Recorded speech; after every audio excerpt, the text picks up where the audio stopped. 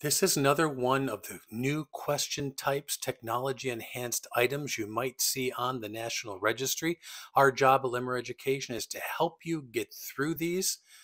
I'm Dan Limmer. Let's take a look at this question.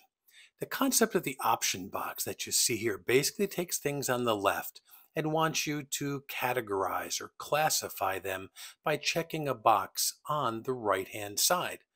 So this one says predict whether the physiologic responses are more likely to produce hypotension or hypertension. What we're really doing here is looking to test your knowledge of core pathophysiology. And this is what the National Registry really looks to do, is get a little bit deeper knowledge here. And again, there's no partial credit for these questions. So let's look at these, go over the pathophysiology, see what it's going to take for you to succeed on questions like this. All right, the first choice, pressure on the carotid sinus.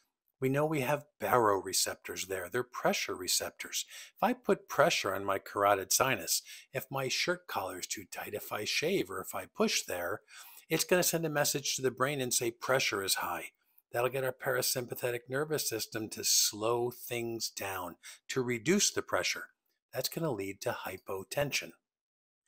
Intracranial bleeding, we know when there's pressure in the brain. Part of Cushing's triad is hypertension, right? Why do we have hypertension? We have to feed the brain. There's a lot of pressure in the brain. How do we pump blood against that pressure? We raise our blood pressure. Intracranial bleeding is going to give us hypertension. Now, administration of a beta blocker.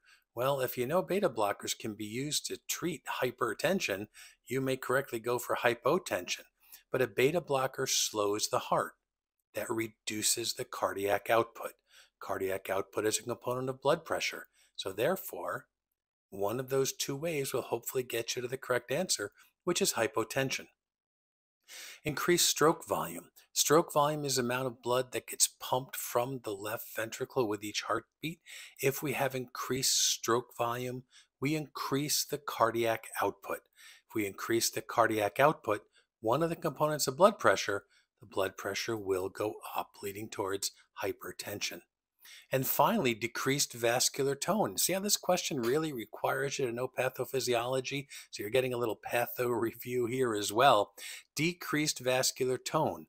That means I have less squeeze in my blood vessels. Therefore, my blood vessels will get bigger, right? Increased vascular tone makes my blood vessels smaller. Decreased vascular tone makes them bigger. If they get bigger with the same amount of fluid in there, it's going to reduce the blood pressure, bringing me towards hypotension. Now, our questions give you the ability to check the answer. And of course, we're correct here. We can see by the green that we did well. We have a rational answer here, basically telling you what I told you here. These elements right now are available in our emtreview.com and paramedicreview.com. We're working on getting these into all our products. Our job is to not only help you pass the test, we want you to understand what the test is going to be like. We want to represent what it's going to be like when you sit there, giving you this experience now, so you'll succeed when you get there.